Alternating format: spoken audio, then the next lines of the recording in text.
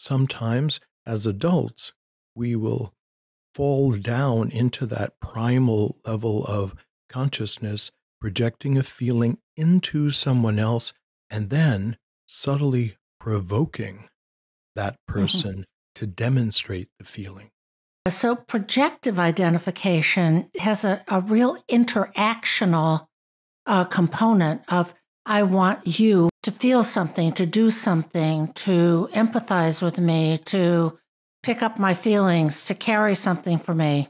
And it's unconscious to unconscious communication. Oceanic Union. If we felt abandoned by our parents, we might project onto our partner that he's going to abandon us. The next part of it, the identification, is that the person who is receiving the projection feels an unconscious Right. pull to behave in the way that matches the projection. It has a Exactly. self-fulfilling prophecy to it where you induce the other person to do the thing that you are worried that they'll do. What's important to know about projective identification is that it is unconscious. It is automatic and it comes straight from the unconscious. Oceanic Union with another person. Straight from the unconscious. The psyche wants the safety and connection of that oceanic merging with another person.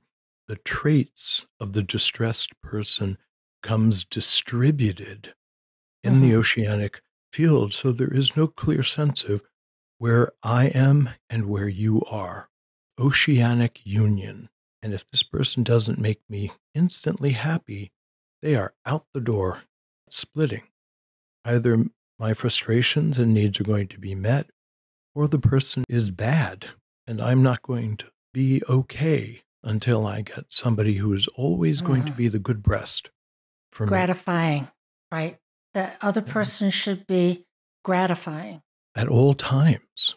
There's no tolerance for frustration. Gratifying. At all times. Oceanic Union. Projective identification is really just communication.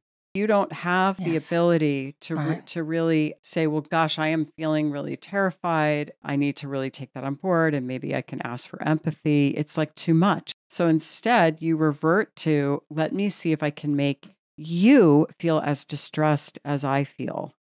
Oceanic Union. You're kind of lashing out at someone unconsciously. Let me induce you into having this big reaction. So it's like an invitation to dance. Oceanic Union.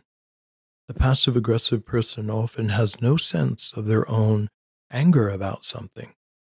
And so they'll behave in ways that induce anger in other people and then distance themselves because the other person is so unpleasant and they feel that they're being, mistreated. The healing comes from recognizing what it is that we are disowning and to actually have conscious experience of the thing that we keep inducing in other people. Rage and powerlessness are often heads and tails of the same coin.